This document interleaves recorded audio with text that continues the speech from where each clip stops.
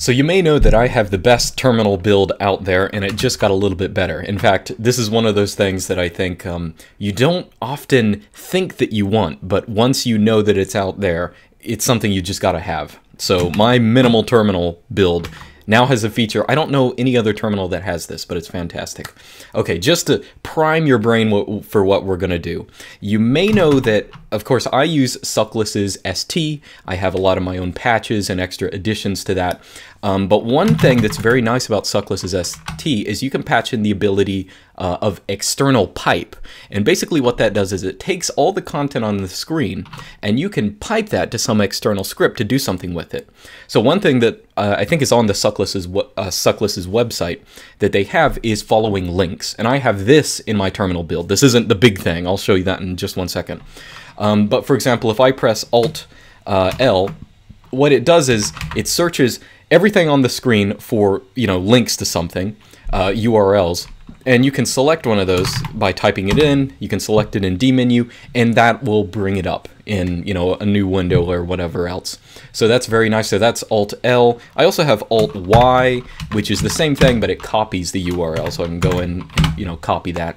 So that's a really nice feature. That's a really nice ability, and it's especially nice when, let's say you have a whole bunch of content or something like that. You can still get a lot of these links just by following them or something like that, but we don't need to.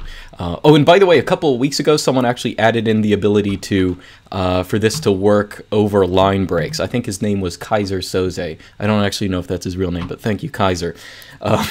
Anyway, so what's the big thing? So last night I was on the Mumble server, and if you are on the Mumble server, you may know that Jaywalker's on there 24/7 pretty much. And he had this really brilliant idea. His idea was this. So one thing that you often have to do on the terminal, let's say you might cat out some commands, you're doing something, LSing or something like that. You're doing something, maybe you're bug testing or running commands, and you often have to copy, you want to copy the output of a command somewhere else.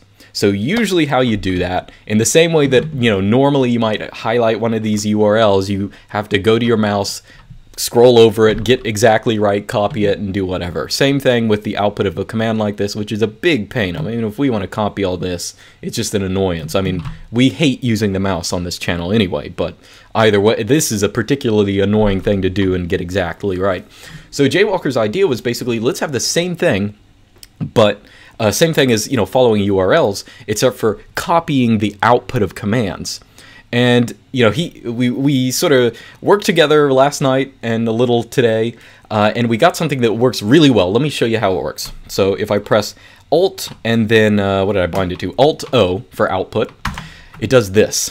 It'll give you a D menu prompt, and it'll list out the commands that it detects you have run.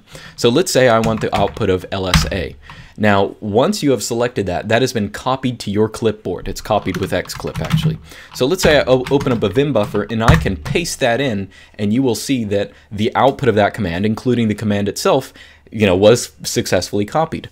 So this is extremely useful. Now, first off, I will say, despite ST being the most minimalist terminal emulator ever, I don't know of any other terminal emulator that has something just like this, but this is a phenomenal ability because, there's a lot of time when you have to copy output from a particular command and use it somewhere else. So, so we figured out a way to do this, and again, it's actually already in my ST build.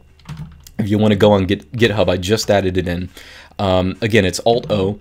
It does require D menu, of course. All of these link following commands require D menu because that's the menu prompt, and it also requires Xclip. You probably already have Xclip installed, but that's just the thing that actually copies the text.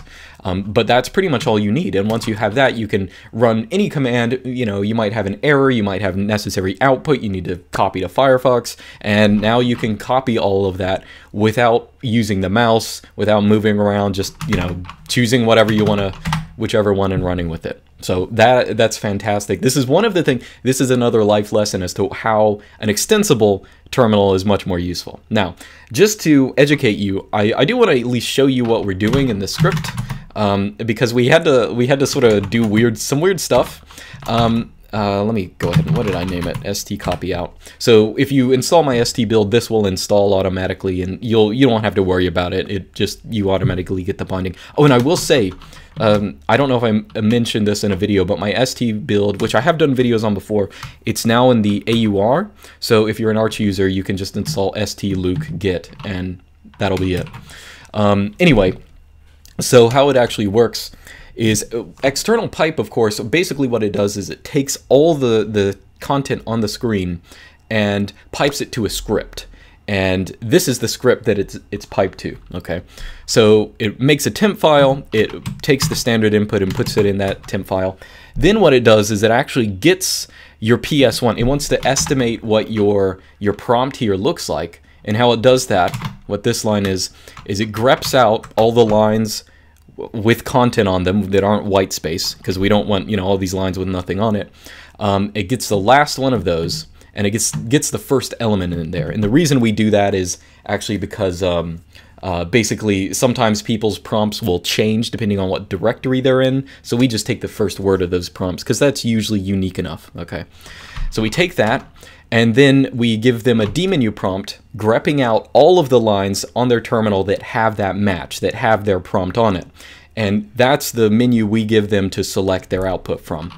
So they select that, and this is just to escape characters. We actually find, I don't know if anyone knows anything about this, but apparently, like, usually if you want to escape characters, you can use printf with the, like, quotation or %Q, but for some reason that doesn't work in the way that ST calls this, so we had to do something hacky and escape characters like this. But either way, then what it does, once you've chosen which command you want, it uses awk to search for that command and take everything from that to the next command prompt and sends that to xclip. So that's how it works. So we approached this from different angles, but this is the best way we got it to work. But if you have any suggestions for improvement, feel free to give them. So anyway, this should be pretty useful. Again, you don't have to know how this thing is actually working to do it. But I mean, notice how small the script is. With just a couple lines, we added in this really great feature to be able to copy output. So I encourage you to check it out. If you have any other suggestions for the kind of things we can do with this, feel free to I guess, volunteer them. There is one improvement we talked about. So external pipe, as it exists right now, it only uses, I mean, let's say I clear the output here, it's only going to use the content that is on the screen right now. Like, it's not going to look for commands that, you know, may have already passed through, you've already scrolled by or something like that. So it might be nice to have external pipe look at all the previous commands. There may already be a patch out there that does that. Like looks at, you know, ST has, you know, history of the commands run and stuff like that. So there might be a way to do that, but as it is right now, how this is working is it only shows the commands, your most recent commands that are on the screen. So just be aware of that. Otherwise, you know, that's pretty much it. So I hope you enjoy it. Again, I'll put the links to my GitHub repository, and I guess the ST build on Suckless, which of course you'd have to patch all this stuff in, but my build should work pretty much out of the box. Anyway, that's about it. Thanks again to Jake Walker for having that brilliant idea, and yeah, that's about it. See you guys next time.